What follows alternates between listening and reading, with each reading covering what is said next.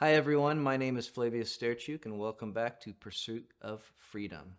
This episode we have the lovely Semida Moldovan and her daughter Ada Antoci. In the past, I've had an opportunity just to say accomplishments about the guest, but this being a unique and different episode, I actually had them each write about the other person. And so I'm going to read what they wrote about each other. And so let's go for it. This is Semida to Ada. My firstborn, when I had Ada, I thought the whole world needed to know that I brought a human into this world. I was like, wow, a gentle, soft, and innocent child. A child that every parent dreams and wishes to have. With no exaggeration, that was Ada. She matured so quickly, as she was so needed in our new way of living after arriving in the States. She helped us with navigating through language barriers, and she never showed signs of unhappiness or unwillingness to help. She is a person that can't say no to anybody. She grew up a young lady that loves God. She dedicated her life to Christ when she was 18. She participated in mission trips, and she is an absolutely amazing daughter, loving sister, wonderful wife, and an amazing mother to her 2 boys. She is so loved by all of her friends and coworkers. She is a full-time business owner as a transaction coordinator for realtors. In her busy life, she also makes time to be a part of regular Bible studies. She trains at CrossFit 5 days a week, nearly every morning. And she dedicates her evenings and weekends to her family doing fun things. She cares for those around her, and she is a great listener. She jumps to help even though she may not have enough time in her busy schedule. This is Ada, my firstborn. This is my daughter that I crossed the border with, holding her in my arms for a better life. She is a part of the reason we decided to pursue our dream of freedom. I am so proud and honored and grateful for my daughter. And now, this is what Ada wrote about Semida, her mother. Semida is my beautiful, vibrant mom. She is the strongest, most inspirational person I know. She is a mother of 4, a grandmother to 3 boys, my boys and then their cousin. Not only is she the best mom and grandmother, but she is my best friend, a business owner, marathoner and ultra marathoner, 91 marathons, 19 Boston qualifiers, finisher of the 6 major marathons. She's also in the Guinness Book of World Records for running the Tokyo Marathon, her 6th major star. My mom, who wholeheartedly gives and cares for all those around her. Her life has been full of ups and downs, joy and tragedy. Yet she's taken it all in and really lived. Her story and the way she lives her life inspires me, and I hope it helps others to see the value of what she and my dad worked so hard for. That's so awesome. Thank you, guys. Thank you so much to both of you for being willing to do this. I know it's not easy, reliving difficult moments, learning about difficult moments. So I just want to say thank you guys for doing this. This is very important. Is there anything you guys want to say before we dive into this? Thank you for this chance to share the stories that we have, and we're really excited about it. Yes, thank you, Flavius, and your crew for working so hard this morning to get this thing done. Thank you. It's our pleasure. It's our pleasure. Well, should we dive in? Yeah. Sure. Okay. Well, what better place to start than the beginning? Semida, would you share with us your first memory in Romania? I believe I was around 13 or 14 years old. So clear to me, there was a Sunday, it was very quiet. Usually the street that I lived on, it's been a lot of motion, a lot of noise. But that day, it was so quiet. And I just found a time to go on the hill, which is just behind my house. And I climbed the hill, and from there I saw the whole street, my whole world and life that I had. And for some reason, I wasn't satisfied, and I said to God, I said, it must be more than this. I wanted more, but I didn't ask God for more. I just remember saying that it must be more than this. And this memory stuck with me for years and years, although I was probably not too young. I'm sure I had more memories than that, but that's the one. That is beautiful. Can you tell us about your childhood and teenage years? Basically, what was life like growing up in Romania? I was born in Baia Mare, northern part of the country. I have two brothers, so I'm the only girl in the family. My childhood was pretty good. I had a pretty fun and good childhood. We grew up on a street with a lot of kids, pretty much everyone close in age. We did have a lot of chores and work to do. I remember we used to walk to school. It would be about 2 miles. We always made it fun, no matter what, with the kids. I believe I was in middle school when I was recruited, in a sense, in a sport. So I started running. I was very young in my life. So with that, I had the opportunity seeing the country, our country. We were not able to leave the country back then. At home, we used to help our parents. Every day we'll have chores, we'll come from school, get out of our uniforms, put on regular clothes, and just do work around the house. And from what you remember, what was everyday life like in communism? I mean, that had to affect everyone in different ways, but also similarly at the same time. We felt, even as young kids, we felt the system, the oppression. There was a lot of restrictions. Things started to get worse in the 80s. I remember as kids, our parents will have us go and stay in line for food, especially milk, eggs, butter, and bread. These will be items that they were not, haven't been easy to be found, so you have to lie down very early in the morning and then stay in line, and sometimes you don't get to buy those things. Sometimes it will be short that day and there's no more left, so you have to come again. What was your family life like? What was the dynamics of parents? What did they do for work? And what did you and your siblings do? My father worked in a mine when he started working in a mine when he was 15. He worked for a coal mine for 15 years. Then he was diagnosed with silicosis, and he had to stop working in the mine. So he started working in a lumber yard, and we as kids had to help him. After school, he will take us, especially me and my oldest brother. We will go in the wood with him. He will cut the whole tree, and we have to help him. He will measure, and we will cut and then split the wood. And then in the fall, he will have to sell the wood for families that need it for a fire. Wow. My mom was the most neatest and cleanest person I ever knew. She will sell tickets on a bus as a public transportation. Oh, okay. So that was her job for many years. But she will make sure that we as kids will have everything ready for the morning to go to school.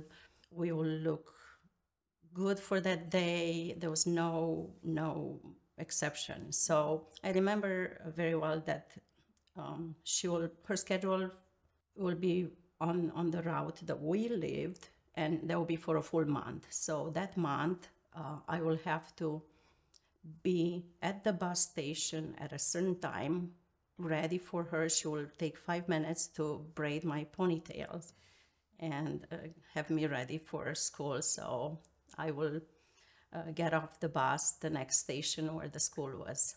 Normal family stuff Normal in the as midst was. of not normal life. I did want to also ask you, what was life like as a Christian for you and your family in a communist country? So I did grow up in a Christian family.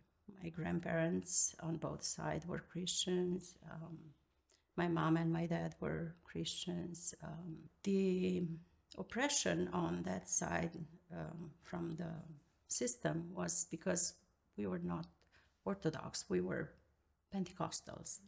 And our way of worship and it was so conservative and so obvious to the others that we were very much ridiculed and mocked, and people were not looking at us as bright and smart and capable. So it was difficult, especially when you're young and you have dreams and you hope that one day you will do something good with your life. It's just ruined into It doesn't help with confidence. confidence, correct? Yeah. Yes. Yeah. I also wanted to ask you, Semida, if you could share a little bit about your husband Vio's childhood. My husband comes from a family of, there were 7 siblings. He was born in Câmpeni, Alba Iulia, more central of Romania. His mom was from Câmpeni. My father-in-law, his dad, Vio's dad, was from my hometown, from Baia Mare. So they lived there for a couple of years. His dad was a policeman. Oh. So he had a good offer back in the town that he was born. Vio, when I met him, he was a watchmaker. So Vio, the strong, the macho man, what fascinated me the most about him as we were married, his perfection and diligence that he will work with mechanical watches. Oh, interesting. He will work on those little watches, like putting all these small pieces together, and at the end he will call me and say, come and see how it starts. It's almost like, I haven't seen heart surgery, but we've seen movies where it's just give a little bit of a, and that's how watches work. You'll say, come and see how it starts, and just a little gentle touch, and it's alive. Which leads me to, how did you guys meet? So we met in church, Baia Mare, our church. He followed me after one sermon, and he told me that he has a book that he borrowed from one of my cousins. So this is how we started talking, and then he walked with me to the bus station, and we started talking more, and we started seeing each other through the week. There was no communication through phones or anything else. It was just by word. Let's meet next week, so on certain time, and that's how we. And what drew you to him? What made him stand out? Vio was very confident in his skin. Vio was a young man with an absolute strong self-esteem, and I think I lack on that back then, and for some reason I thought that that's something that will complete me. Now, what did your parents think of him? Because that could go either way. So, yeah, what did your parents think when they first met him and thought of it, about you dating and all that? My father loved Vio. First time when he So when they met, they connected, they had so many things in common. So it was easy and no problem at all. Now, my mom, on the other hand, Vio was not the man that my mom dreamed her daughter will marry or date. But she warmed up to him in time, and she actually learned to respect him, love him, and actually see the true character that Ray had. What was your first year of marriage like? Our first years of marriage in the U.S. here, our issues are different than the issues you had. Our struggles are different. You know, we live in a free country here. Romania was not. So what was that transition like for you? Well, we met in March of 87, and we got married in November of 87. So a very short time to get to know someone. And we, of course, brought a lot of unknown in our marriage. But I have to say, it wasn't extremely difficult. It was probably because we were busy with work.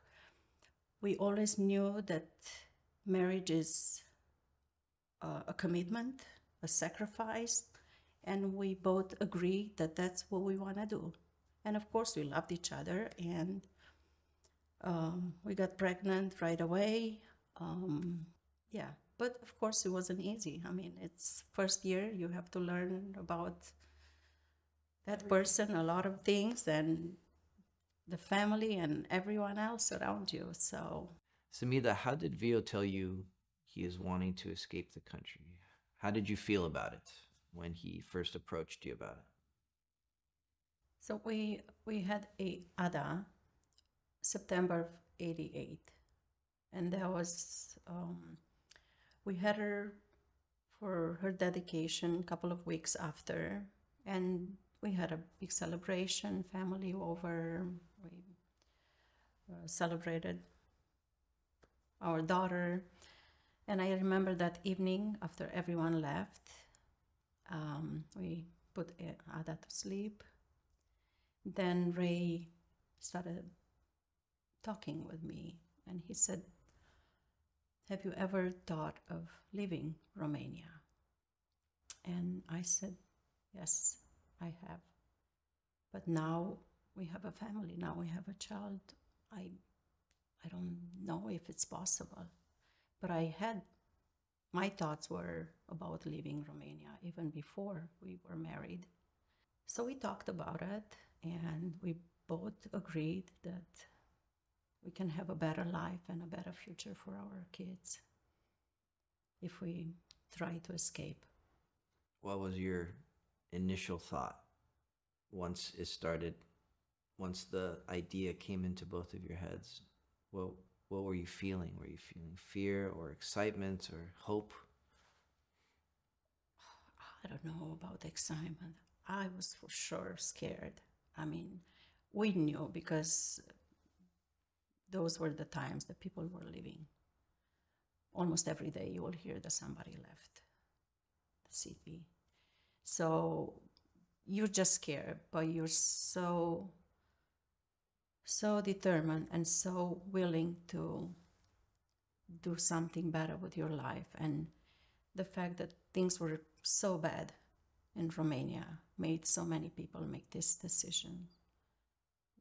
Before we get too far into the story, this amazing story, we are currently in Vio's man cave. I wish everyone could see how amazing this room is, but I know that Vio is not with us anymore. And so, Ada, I wanted to give you an opportunity to share a little bit about that, and thank you for being willing to do that. Sure. So just over 2 years ago, my dad had a paragliding accident. He loved to fly and was really passionate about it. And unfortunately, we lost him, but he died doing what he really truly loved. Yeah. he wouldn't have picked anything different. I think he really truly lived his life. No, thank you. I know it's difficult to express all that. But before we get into Semida's story, I thought it would be really important for us to hear part of Vio's story. I mean, he is the reason your family is here. And so I thought it'd be really honoring to share and hear a little bit about that. Would you mind? Sure. So his story we've gotten from my mom, grandparents, family members, the family friend that went with him. So I know that they left. Well, so it started, the atmosphere at the time was very hostile to, even you didn't know who you could trust, who you could talk to. And I know that my mom and a friend had been talking about it. And so my dad had approached her friend's husband and said, "Hey, have you ever thought of leaving?" And he was a little cautious at first, didn't really admit to anything. He said, "I don't know what you're talking about." Wasn't sure exactly kind of what my dad was getting at, essentially. And then they planned a dinner, had some more conversations, really truly got to know each other. They were neighbors in Chicurlo. And they ended up deciding, he said, on New Year's Eve that they were going to make this decision and fully commit to this plan. Wow. And so in about springtime, around March, they decided to go. They were able to get the funds needed to pay the guide, and they really made a good partnership together because his friend knew that he saw my dad as somebody who was strong and willing and like trustworthy and wouldn't leave him behind if something got, out of hand or they got into trouble. So he knew that he would be in good hands with him. And he just said it was a good mutual trust relationship. And so somebody that you could do something like this with. So the plan was that they would take the train to a bordering town, and from there they would walk. The experience wasn't, they didn't run into any guards or any issues necessarily with that. It's just that it was a long, hard walk. The guide was ahead of them about 100 meters, he said, just to be able to give him a signal if something was wrong, if they saw a guard or a soldier or somebody, to tell them to run. And it just kind of that was their plan. So as soon as they got through the border, his friend said that my dad said, "I feel free as a bird." And they kept going. And that's when they had connected with the other part of the guide. It was his brother who had a big van that actually had a whole group of them. So it wasn't just them two, there were 3 or 4 others.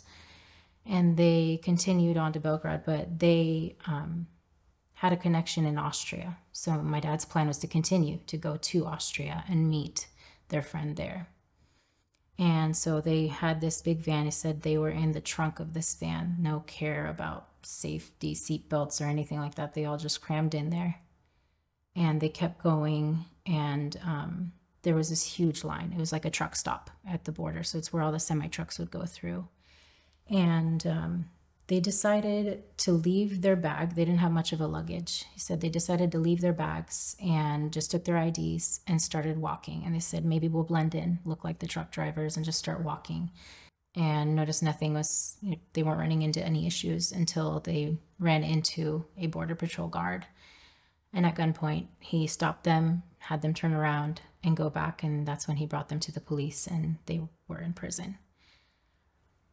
That experience, according to my dad's friend, wasn't a bad one necessarily.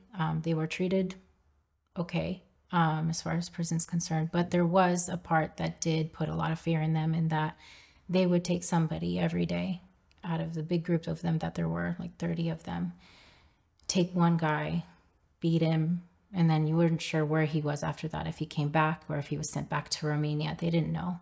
So they stayed in suspense for, from what I heard, it was 18 days. And my dad's friend was let go first on a weekend, and then my dad was after that on the following Monday. He was let go and told, "You're free to go." Mom, did I miss anything? What I will add to this, as I remember my conversation with the VO, was that yes, the suspension was really difficult, being held there with no any type of information, any knowledge of what's going to happen with them and what's going on outside that room. For all these people being there for days, it was really difficult. And they will be, as we heard, they will be taken one by one, being interrogated or even beaten. And I remember Vio telling me that through that room there was a small window they all could look, and there was a bus. They will always, every day they will see a bus. They will see people handcuffed getting into the bus. So that was a clear indication that they were taking back to the Romanian border. Wow. That was very painful and hard for them to see, because they never knew who's going to be next. And so, like Ada mentioned, Vio's friend got out on a Friday. Of course, I didn't know about that until later. And yes, Vio spent the weekend in the same cell. At that point, there were just two people left. It was Vio and another person. And what Vio felt, as he was telling me when we met, what he went through, the emotions and the fear and the prayer that he actually put in front of God to see what would be his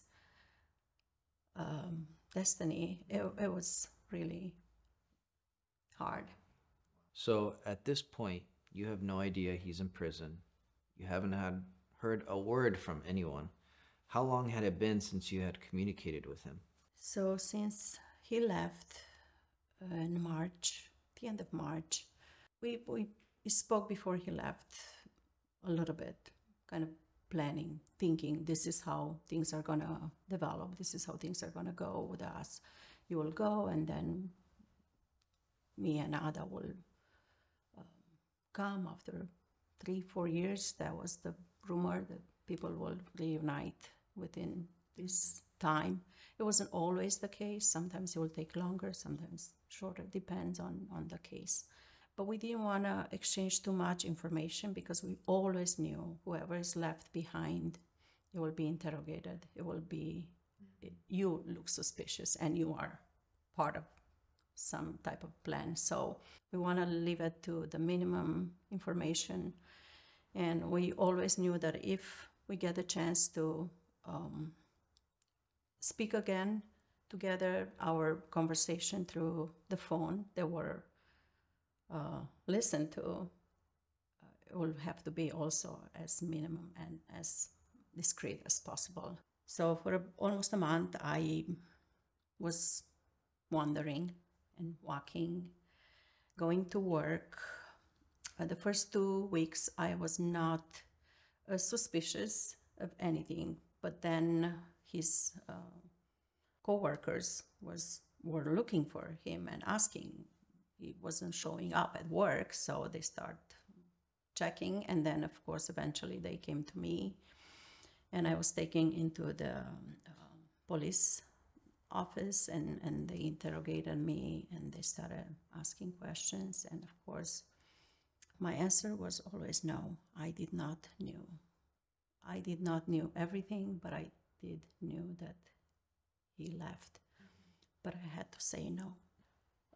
The train that will take from his village to Baia Mare, where we both work, it was a very short ride, 15 minutes on the train.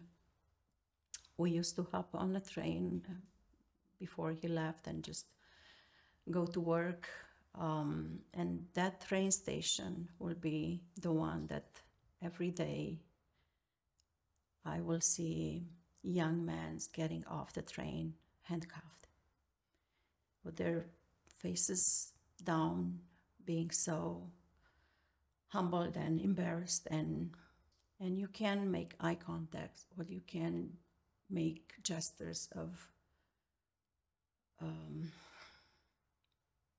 any kind of emotions, because the guards are patrolling constantly. I do remember Vio's friend that was already out called his wife, and she came to me letting me know that Vio is okay, he's alive, but he's still in prison, and we have to pray for him. At that point, there were 2 people left in that cell over the weekend, with not knowing what was their destiny the following week. Either being sent back to Romania or freedom. Freedom, yes. Yes. Wow. So how did you survive those months in the unknown with a 1-year-old in Romania with zero information? Obviously, you're just all you can do is pray and hope. Yes. Of course, once the authorities found out that Vio left the country, I was taken into a police station, Securitatea, as we call it. I lost my job right away. I was working as an insurance agent at the time. I had help with Ada because I had my mom and my mother-in-law that both offered to help. So I will go in town and city and try to find work, which I knew that it's not going to be easy or even possible, because they knew at that point if somebody's looking for work, it's because a husband left the country. So. And what did your boss at work tell you why you're fired? What was their explanation? Yeah, so my boss actually, when they found out why I'm taking into the interrogation, I came back and they told me that I have to pick up my things, and I did. And of course, he approached me and asked me if I knew that my husband left, and I said no. And he, at that point,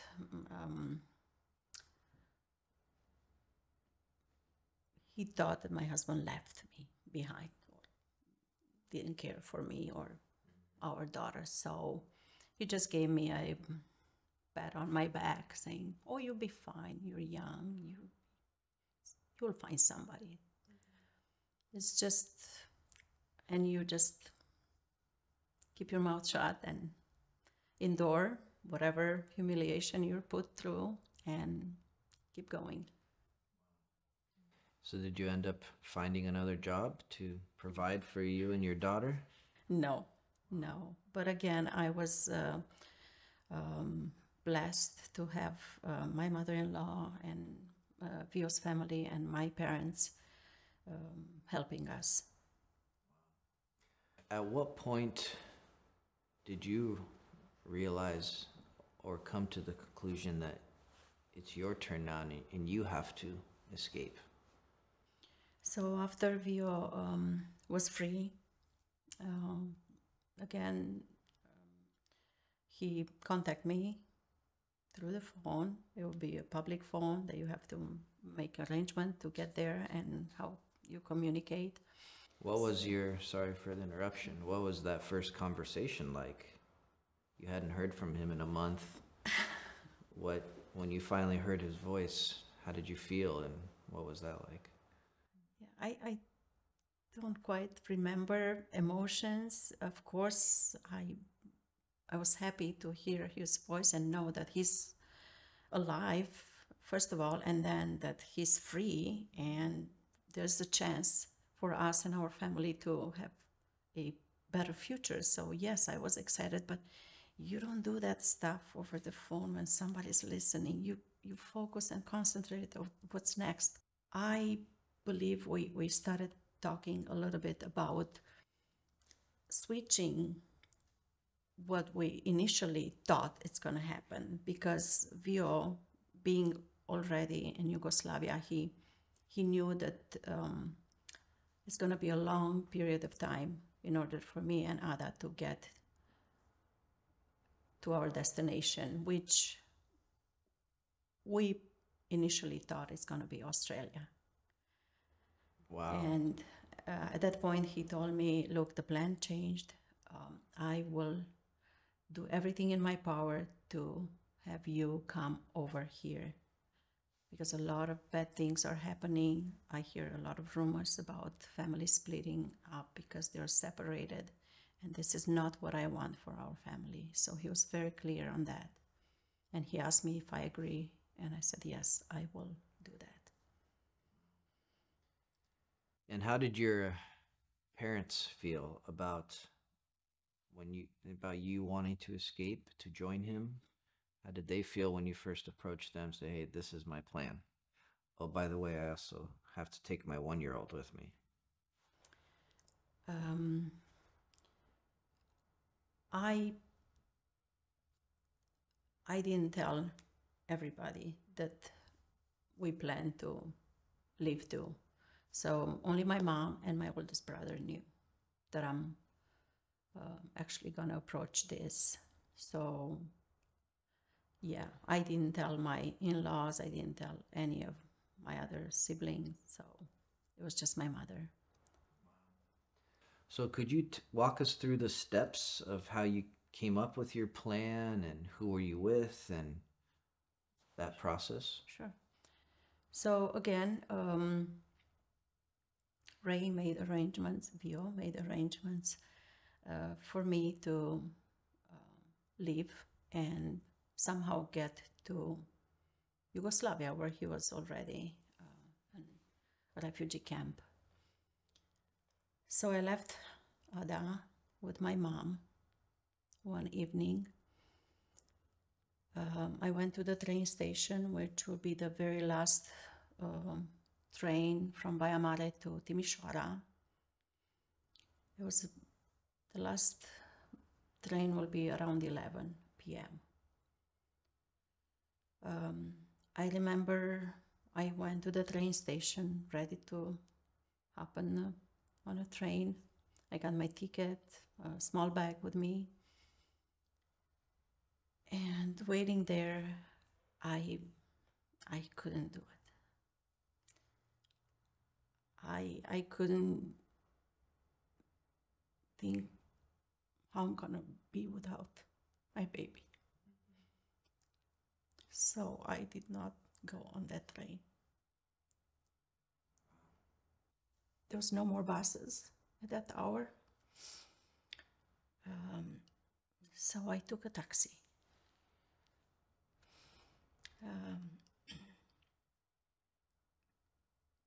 This man took me to a route that was not straight to my mom's house, where I wanted to go. And I knew the city. I know every single street. And I was scared and I was shy, and I said, why are you going this way? And he started talking things and just wanted to see, I don't know what, in the city. And he started talking about what if, him and I stop somewhere. So I was shaking and I was very scared, and I said, if you don't stop the car, I'm going to jump.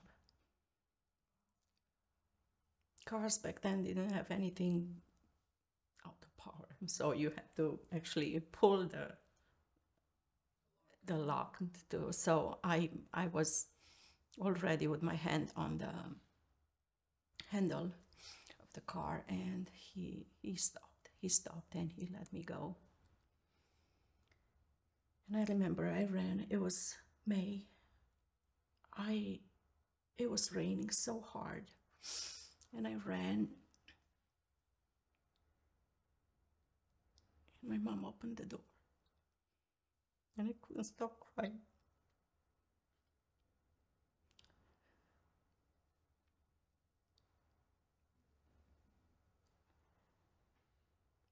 It's so humiliating, and it's so hard to talk about this.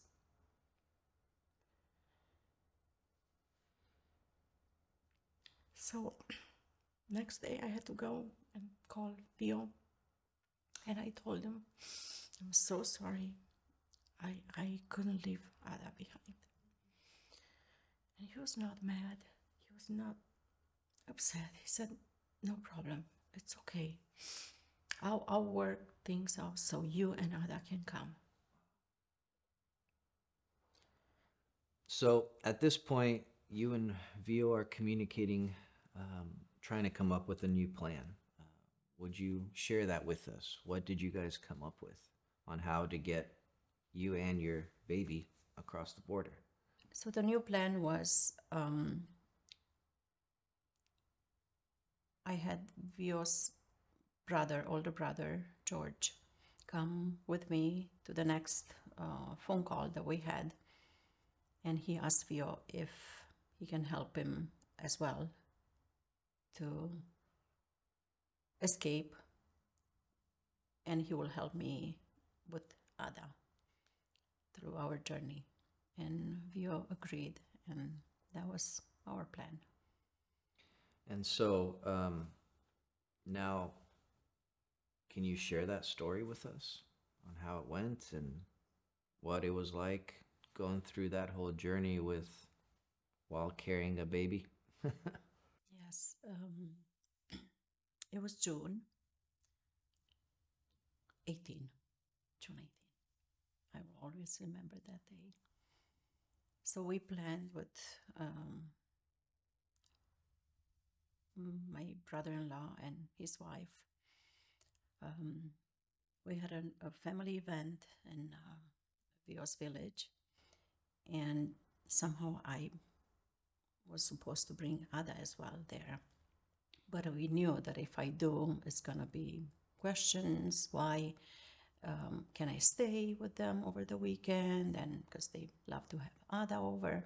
So we decided not to bring Ada to the event. So we were pretty good at having fun to the engagement of one of your sister that day. But we find excuses that Ada wasn't quite well. And so that evening, I went back home to my mom's house. I picked up Ada in my bag, and my brother-in-law and another friend of his that was part of the group. And we actually took a car. So we drove to Timișoara, where we were supposed to meet with others as planned by Vio and his connections. So we got in Timișoara a morning. We left in the afternoon. There's a long drive in the car, so early the next day we were in Timișoara. We go into this apartment where is this sister from church, very unsuspicious, very unknowledgeable, kind of, yeah. And she harbors a lot of people in her apartment. People that are about People to that are escape. about to escape. Gotcha. From all over the country. We didn't know each other. At that point, it was just me and my brother-in-law and his friend. And of course, Ada with me. So all the other people, we were 10 at that point, 10 people waiting. So by evening, a new person shows up and is telling us, okay, this is what's going to happen. You and you will go into first car that it's lined up at the entrance. You and you go in the next car, and the next group in the third car. There were 3 cars. All you have to know is if we're caught, we're all coming from a wedding that took place in a certain town here, and we're all going home. And home is next city close by. That was planned. If we're not getting caught, nobody's talking anything, nobody's stopping anywhere, but when the car stops, that's when you guys jump out of the car in the field. It was a cornfield. So we followed the instructions, and that's what we did. The car stopped within a couple of meters from each other, not very far, and we all got out of the car as quick as we could and just enter into the field of corn. I remember we gathered together, talking with our main guide that was supposed to take us to the other side of the border. At that point, it was around 11 p.m. Ada was okay. She was in my arms and sleeping. I had a small bag across with a couple of things that I put for her, change of clothes for me and her. I remember Vio told me on the phone, make sure you get a brand new pair of shoes. You'll need it for a good walk, so they have to be good shoes. So we started walking. There were fields of corn, and then there were open fields with nothing. There was something planned, but I can't recall what was it. And I remember we left the main road and we saw a couple of lights, and we're making our way through the fields. It was getting late, and Ada got uncomfortable and started to cry, starting being fussy, and as babies do. As baby do. And so at that point, people were starting to getting agitated. It's like, what's going on? Can somebody make that baby stop crying? It's like, so I got very nervous and uncomfortable, and I felt so bad. And I stopped and I told my brother-in-law, I said, look, I'm probably it's best for me just to turn back, and because I don't want to risk anybody from here. People were coming to us. It's like, make that baby stop crying. It's like, we're going to get caught. We're in big danger. And my brother-in-law was, no, we need to give her the medication that we had. So we did have some sleeping pills with us that I was hoping that I won't have to use it. But at that point, those people were so scared. So I decided to give Ada the pill. But what I did, I remember that I had a little tiny pill. I can't recall what was it, but it was a sleeping pill given by a nurse. She knew that it's not life-threatening. It was just going to help her sleep better than in her bed. Hopefully for a while. For a while. So I remember I tried to chew the pill a little bit with my teeth and then put it into her little mouth just to make sure that, with a little milk that I had in a small bottle. So I guess she fell asleep. She slept the whole way. But I wanted to say that we walked for probably 6 hours, all kind of fields. I remember going through a canal with dirt. It wasn't much mud or anything bad. I remember we had to cross over a big metal pipe. It was huge, it was big, and we couldn't stand and walk. We just had to go on our belly and just crawl, kind of, over the thing. So my brother-in-law took turn, and he will hold Ada, and then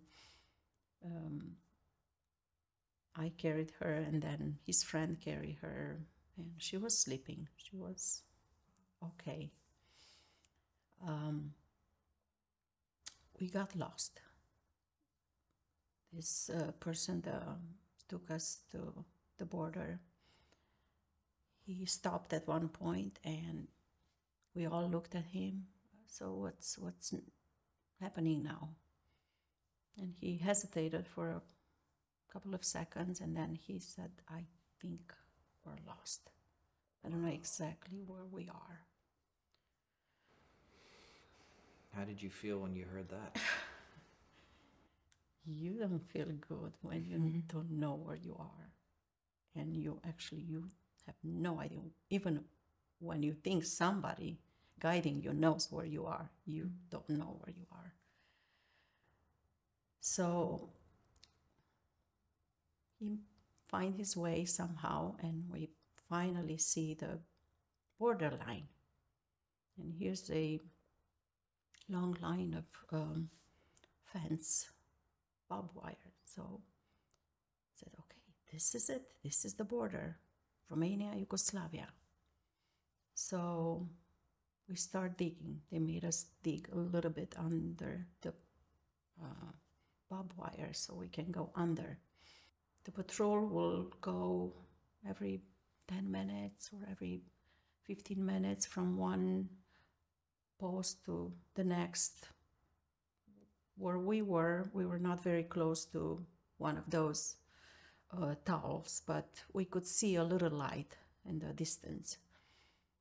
So we were told to dig, and not a lot, but just enough so we don't get caught with our clothes in the barbed wire. So we made it under one by one, got under.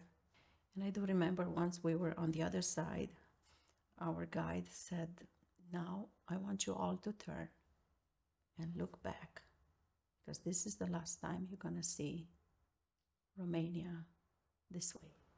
Wow. So from there, we kept on going, and it was getting light outside. It was summer. It could have been around 5:30 to almost 6 a.m. because I was in a distance. Again, we'll see houses in Yugoslavia, especially villages. Houses were not very close to each other. They will have big properties, people. So I will see a house in a distance, but to the next one, it will be another mile or probably more. But I could hear roosters. It was morning. So our guide, he needed to go out on the street and look for the cars that were supposed to come and pick us up. But because we wasted time and we got lost for a little bit, he wasn't sure if they're there. He came back and he said, I think they're gone, but I'm hoping they will be back. But you, and then he turned to me and he said, you can take your daughter and start walking, because all the others wanted to keep going to Austria. They had the same destination. They didn't want to live in Yugoslavia, stay in Yugoslavia. It was too risky. But you already have your husband here, so you're okay. You just have to walk. You don't have to say anything to anyone. People here see these things almost every day, and someone might take you to the police station. All you have to say is say Beograd, and they will know where to take you. He assured me that I'll be fine, I'll be safe, nothing is gonna be going wrong. I do remember that I changed my clothes because we were already dirty and muddy, and I put on a dress that I had with me, and I said goodbye to my brother-in-law, and he wished me luck, and I said the same thing to him, and I just started walking on a empty street with dogs and probably a rooster here and there. And walking, I remember that I see a car coming towards me. So my heart started beating really hard. But it passes me. It didn't stop. And another one, and it didn't stop. So I just keep going. I just keep walking. And then 10 minutes later, I see this car coming from behind and stop next to me. And it's this guide, our guide. It just gets out of the car and he looks at me and said, "You're a lucky woman." So apparently the cars that were supposed to wait for us waited it, and then they made their way back to the border and pick up all the other people. And I got in one of the cars, and I remember so well that driver, he was driving and he keeps turning back and he'll say, "Mamma mia." And then keep driving and again turning and say, "Mamma mia." I don't know what made them think that it's so curious or so strange or yeah, that. Well, did Ada wake up eventually? Not at that point. She was still sleeping. Wow. She was still sleeping. Pill worked. Yes. Really good. So we drove for hours. It could have been 3 hours, if not longer. And next stop was in Belgrade at the refugee camp, where the driver and the guide said, "Okay, so this is where Vio is." And someone comes to me and said, "So who are you looking for?" And I said, "Viorel Moldovan." "Oh, yes. He's in the class. He's taking English classes, but let me go and see if I can get him out." Vio came and Ada was still sleeping. Yeah, it was a good moment. What did he do when he saw you guys? He hugged us. He was happy. He took Ada and He said, "What'd you do to my baby?" I don't know. I can't remember what he said, but it was a good moment. It was really, really nice to be reunited. Yeah. Our little family. Then what did you guys do next? You obviously went back to the refugee camp. How long were you there? What was life like in a refugee camp? Would you mind sharing about that? Sure. So yes, we ended up going to the refugee camp. I think the following day, Vio took me to the immigration to report that his wife and baby are with him now. There was another process, paperwork for me, and to be registered with the classes and whatever was going on in the camp. Refugee camp in Belgrade was okay. We knew that it's temporary. We knew that it's not something permanent, and we could for sure easily deal with whatever was going on. So nothing bad, horrific happened. The camps were actually there, offered by the United States. They were for sure some orders that they were supposed to function and operate. Now you're in Europe, this is different. They don't always follow rules and regulations. So food wasn't great, especially when it comes to feed a baby, a child. I remember milk was so limited. It would be a very small cup of milk, and it didn't even have the color of milk. Vio and others will try to work to provide extra money for food and to to have something for us to be able to, because we didn't know how long it's going to take for us to leave the refugee camp. I remember we were transferred from from Belgrade to a different refugee camp, somewhere more remote area.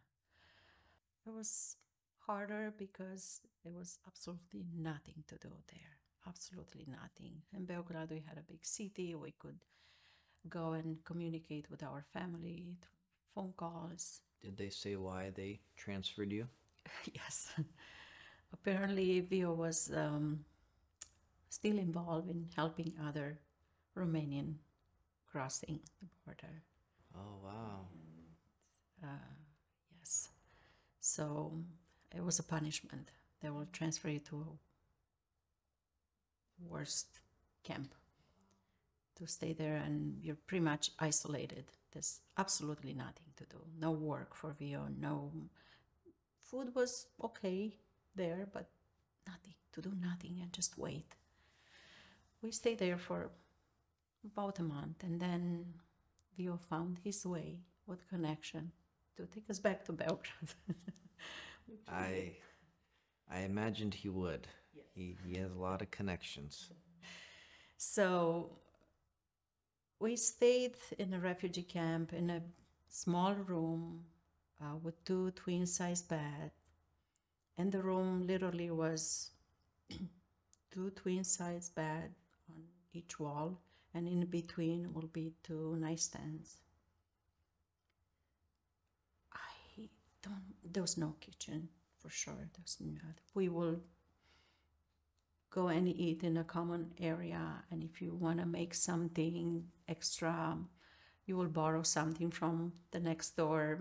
At that time, we kind of got to know each other, the next door family or couple or whoever was there. But what was really difficult was that many times we had to share our room with another person. Imagine it wasn't easy for a family of 3 to squeeze in a small bed and make room for a strange person, which we greatly accommodate because he was going through the same thing. Mm-hmm. And so, how long did you end up staying in a refugee camp overall? So I got there in June, and we were granted visa for United States in November. I mentioned that our initial plan was Australia. By the time Vio was offered the interview, Australia embassy was closed, was not accepting any more refugees. So our 2 options were Canada and United States. So for me, it was really difficult because I knew a lot of people from our hometown that immigrated to Australia, and I had a family there, a cousin. So, but we had to make a decision. So we decided that United States would be our choice. And did they tell you where in the United States? Not then. So when we were granted the visa, when we were asked to go to the office and pick it up, that's when we found out that a Catholic church in St. Louis, Missouri, was our sponsor. And that date of November the 30th of 89, that will be our flight to St. Louis. And at this point, did you know of anyone in the United States? Any connection, any relative, distant relative, anything? No relatives, but people that we met through the camp all this month. Some of them already left before us. So we kept in touch with them. The minute they arrived in the States, they sent us their phone numbers, and we we'll be able to connect with them regardless where we will be in the States. Wow. So, what was it like boarding the plane, knowing you've kind of you've succeeded in your pursuit of freedom? You're leaving the past behind and heading into a new life, basically. You know, how did you and Vio feel? Was it overwhelming, or you still had doubts that it would still happen? You know, like, how did you guys feel as the day came to board the plane? Well, we were definitely excited, nervous, but excited. Finally, we got a visa and we got tickets to fly. And it was first flight for Vio and first for Ada. But yes, we were excited to go on that big Pan Am. I remember it was 2-story plane, and it would be a smoking area in the back, ironically. And Ada had so much fun because she was able to climb the steps and move in the plane a little bit. They were both sick, Ada and Vio. They didn't like the flight, but it did not matter. We knew that it's temporary, even the flight. Wow. What a story. So, what were your first few years like in the US? I mean, it's a different kind of survival. You don't speak the language, you don't know anyone, you're in Missouri, of all places too. You know, it's not like New York or some big city. It's you know, St. Louis, Missouri. What was it like? You know, how did you guys make it? So we arrived in St. Louis, Missouri airport, and we knew that somebody has to wait for us. And yes, there was a person, a lady, with our name written on a big board, Moldovan family, and we spotted her. We went and saw her. We were so happy to see that somebody's actually waiting for us. So she took us to she was actually a third generation Romanian Oh, wow. child, but she was an older person, and she speak very little Romanian, but enough to have a good communication. So she took us in her car, and she was so excited that she decided to take us and tour the downtown St. Louis and see the art. We were not interested. We were so tired and we were so sick. But yeah, she was so nice and kind. And so we got in an apartment with 2 boxes with food. We had a queen-size mattress, nicely made with clean sheets and covered for us. And Our Lady Mary told us that someone will come in the morning to take care of us. So the next morning, somebody came to our door. I can't remember exactly how many people came, but definitely and wonderful, wonderful people that's smiling and happy to help, and took us to different offices to get us our paperwork ready and in order, and give us more information about the city. And we're going to be in that apartment for at least a month, that they purchased already for us, being paid for it. And we'll have to reimburse the company, the agency that sponsored us in time, which will be payments, which was great. We gladly accepted that. They started helping Vio with finding a job. He did shortly after, probably within a week. He found a job as a mechanic. The wages back then were $4.25. He was happy. I will be home with Ada pretty much all day.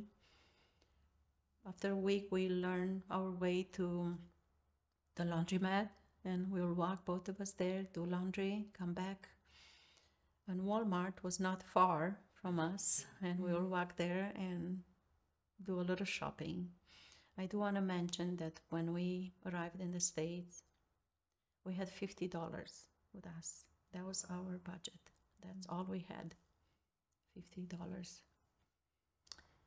And first thing that Vio wanted to purchase, he needed so badly a mirror to shave. There was somehow in that bedroom, there was no mirror. So I still have that little mirror with me. No way. Did you guys have any hopes or dreams, things that you or that Vio wanted to do right away, you know, in a new world, or new country, a new life? What kind of things were you guys talking about back then? So 2 weeks after we arrived, the revolution in Romania started. Everyone, every Romanian that we already met at church, which was like 50 miles away, we started going now. It would be probably a second Sunday that we've been contacted by some brothers and sisters, knew that someone came in St. Louis. At that point, people were confused, trying to make decision. Do we go back? Do we stay? And I said, let's go back. Things are gonna be better now. Let's go back to our families. I miss my mom. And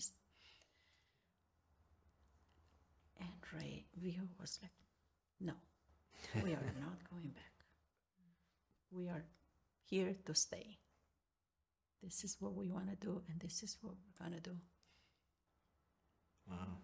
Yes, he made the right decision, and I did not object after that. We got our first car as a gift from a brother in Union, in Missouri. It was, all I know, it was a station wagon. It was a very old car, but we were so appreciative for it. We used that car for many years. After we drove in that car 2,500 miles all the way to Seattle. We had a flat tire in Pocatello, Idaho. We slept in the car in on rest area. We ate McDonald's and Wendy's, but we were together. Our plan was to leave St. Louis because the climate, it was not what we could tolerate. It was so different than Romania. And we, at that point, were in contact with our friends from the refugee camp, and they told us about Washington and Oregon State. So we decided, we said, let's go and explore. If we don't like Washington, Oregon, driving through California, Texas, we can always come back to St. Louis if we want to. So we drove, and it was April when we started seeing green, evergreens, and fresh air. And I remember when we first, on I-90, our first exit was at 156th Street, close to Bellevue Community College. That was the address that we were given to drive to. We looked at each other, and that was the decision automatically made. This is it. This is where we're gonna live. As we're nearing the end of this episode, would you share what your family life looks like now? You can share about, maybe you want to share about your family as well, and let us know what it looks like now, and also what you guys ended up doing for work all these years. And I think that'd be good for people to know too. We continue to live our life. We had kids, We started looking for work. Vio was not shy of finding jobs. No matter what, he will work. He started doing janitorial jobs in the evening, nighttime. Many times I join him, and I will go with him, with Ada, holding hands. And I believe he also pregnant. worked with my dad doing janitorial work. Yes, back then. Vio recruited your dad, eager to work as well, and he took anything just to, yes. That's how we connected with your family. How many kids did you end up having? So we had 3 additional children after Ada here. They were all born here. And for 7 years, we remained in Washington State. We got our citizenship, and 5 years after, we were so proud, and so humble and so honored to become US citizens. And we had to take Ada to the interview.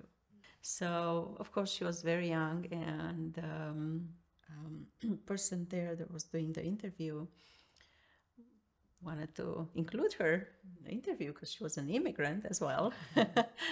So he asked her if she knew who was the president at the time. And at the time when we took our citizenship, it was Bill Clinton. So she knew that. So 7 years later, we embarked on a long trip to Europe. We loaded a full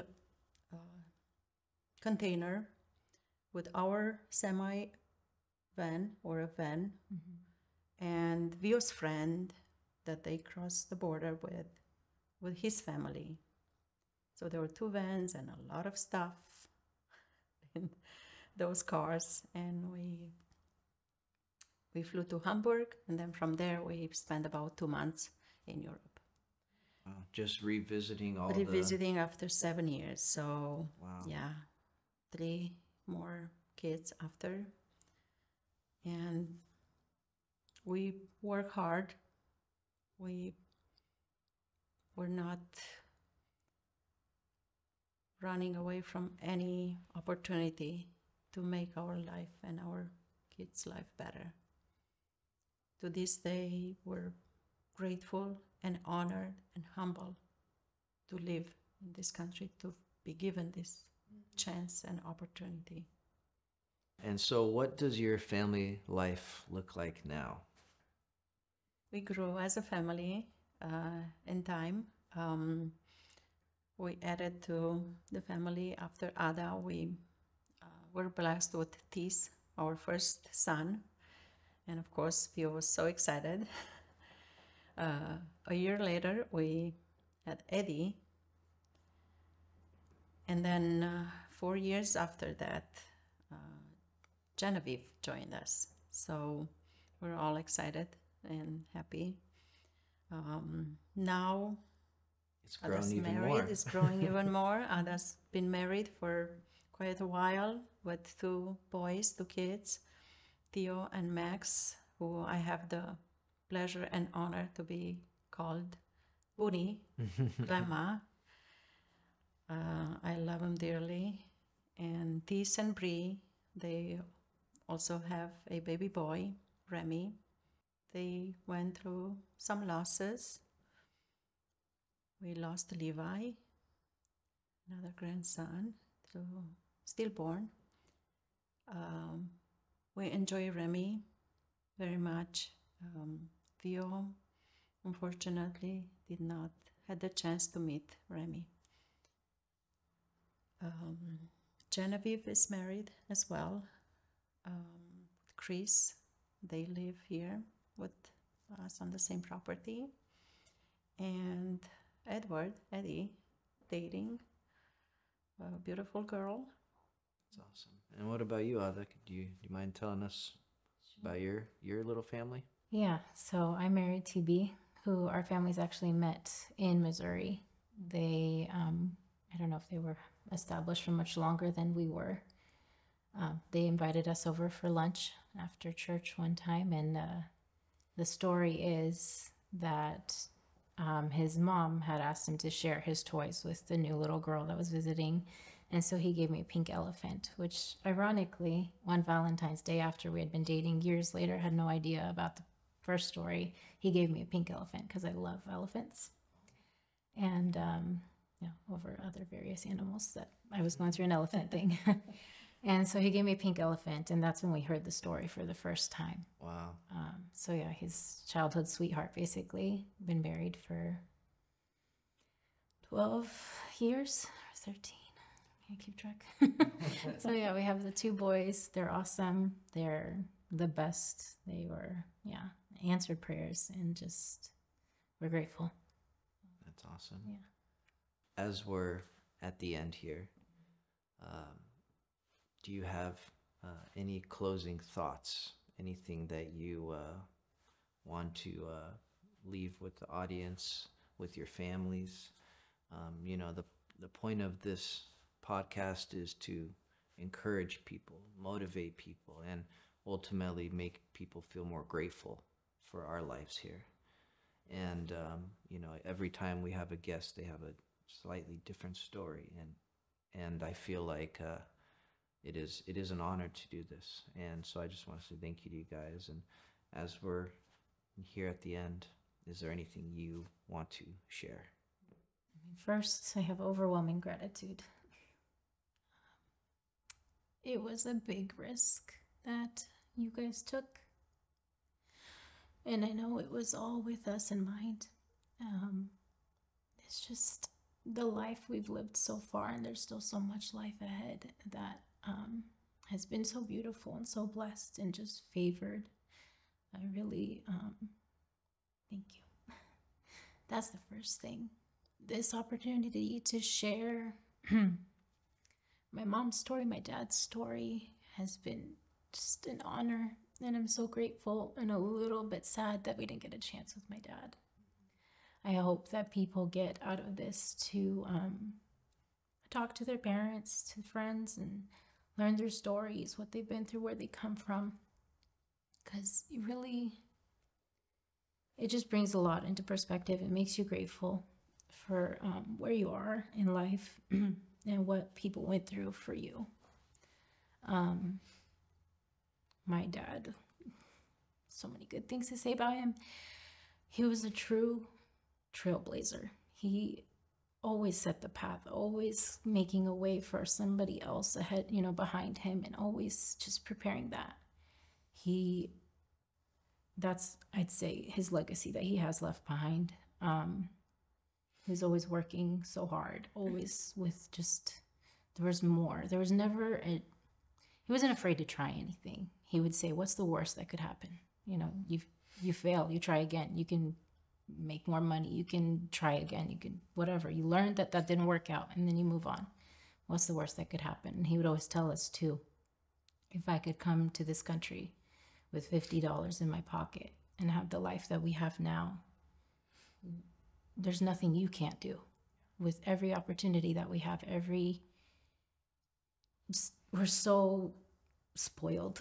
That's the only thing I can think of. And I'm just so grateful that we have this chance, that we ended up where we ended up because I was able to meet my husband and make the life that we have. And, we went through really hard times losing him, and we learned a lot though through that. And I think he's still teaching me to be strong, even though there's hard days where we miss him a lot. But I know he really wants us to just keep going, keep pushing. I'll see him again. So that's the biggest lesson I've learned, is just give life everything you have. There's only one chance at it. Really, and that's one thing I said at his funeral, and that it truly meant, is that he packed in twice as much life as anybody else would have. 100 years in his 58 years he was alive. He lived life so full. Even though it was hard, there was a lot, struggle, and it wasn't easy coming to a country not knowing the language, finding job, being able to support a family, buying a home 2 years after being here, like just so many great accomplishments. And he still found ways to enjoy life and really just, I don't know. I mean, he was exceptional person. And yeah, there's just so much. Have so much love and respect for him and the life he led. And I just hope that he continues to teach others. We've found that he left a huge impact and a big legacy on not just our family, but after his accident, hearing what an impact he left on other people. People coming with stories and just memories and random things that we would have never, I would almost be like, oh, he's talking to my friends again, and like, oh, they're stuck and trying to save them, but he was giving them advice, and he was so genuine every time, always. He was not one for small talk. He cut right to the chase. What are you doing with your life? I'm like, okay, so we're having this conversation, and he was just a real person, and he really took every single day and made the most out of it. So that's all I can say, and hope we do that too. Well, thank you. Thanks for sharing. Sure. Thank you for doing this. I really appreciate it. First of all, I want to say thank you, Flavius, for giving us the chance to tell our story. And again, you're a wonderful team that spends so much time and to make this possible. Truly, truly appreciate it. I want to say that Vio and I appreciated so much this chance that we were given to live in this country, to learn so many new, beautiful, wonderful things. The opportunity to have our kids and grandkids in the most wonderful country in this world. And I would like to say for everyone that is listening to this, not to take it for granted. This is so special, and there's no other place on this earth so far like this blessed country. Vio and I came with a dream, and we got more than our dream, more than we dreamed of. So giving up, it's not an option. Like Ada mentioned, Vio was always the guy that will knock at any door that needed to be open. And we know very well, so is your dad and your mom. And so many others like us. Just the fact that we're here and we live healthy and we got to know so many wonderful people and ways of life that make our life greater than we even imagine. Anything else you want to address with Vio? With Vio, yes. I want to say that I'm so grateful, first of all, to God for giving us this opportunity. He made this possible. And then from the bottom of my heart, I want to thank you for making this possible.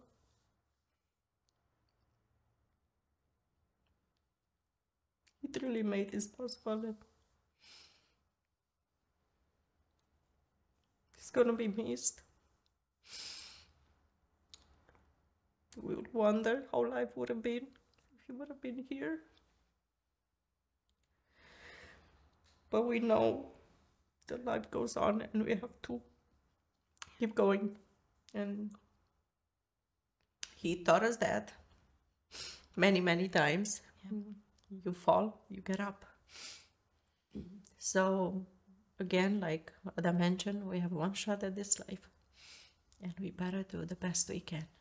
And we all decided that that's what we're gonna do. And we will see you again. Yeah. Well, I again want to say thank you to you for being willing to share. It's not easy. I can't imagine after everything you've gone through to even relive it. You know, it could not have been easy. And so thank you for your willingness to be transparent and open. But I believe your story will inspire, motivate, and encourage so many people. And it will give others a voice to want to share their stories, to pass on from generation to generation. So thank you for being willing to do that. Thank you for sharing. And I know there's a famous quote that says, like, all men die, but not all men truly live. And when I think of Vio myself, I've known him my whole life too. That's what I think of. He lived. And so I think his legacy is going to live forever. And your family will carry that on. And so thank you guys again. Really appreciate it. Now, you, the audience, thank you for listening and watching. It is an honor to share these kinds of stories. And so if you have a story out there that you want to share that you believe will encourage and motivate and inspire people, please reach out to us. Help us share your story. Thank you for watching Pursuit of Freedom, and we'll see you next time. Thank you. Thank you. Thank you. Really appreciate you guys so much, and I'm really excited to get this to you guys. How are you feeling? I wish him to be. Yeah, me too. Yeah, me too. But I think this is such a great way to honor him, especially in this room, you know, and how did you pick this? I thought it's dark. I thought it's... No, we came up here, we looked in every room. We literally looked in every room, and both of us were like, this is the room. Nice. Okay. Yeah, I think this is going to be such a cool story for you guys to have for life. Your kids will watch one day and hear the whole story. I can't wait to show them. They always ask. Wow. And so Thank you. thank you for being willing to do this. I know it's not easy and a lot of emotions, and yours has a lot of layers of emotions. Right. And so thank you guys.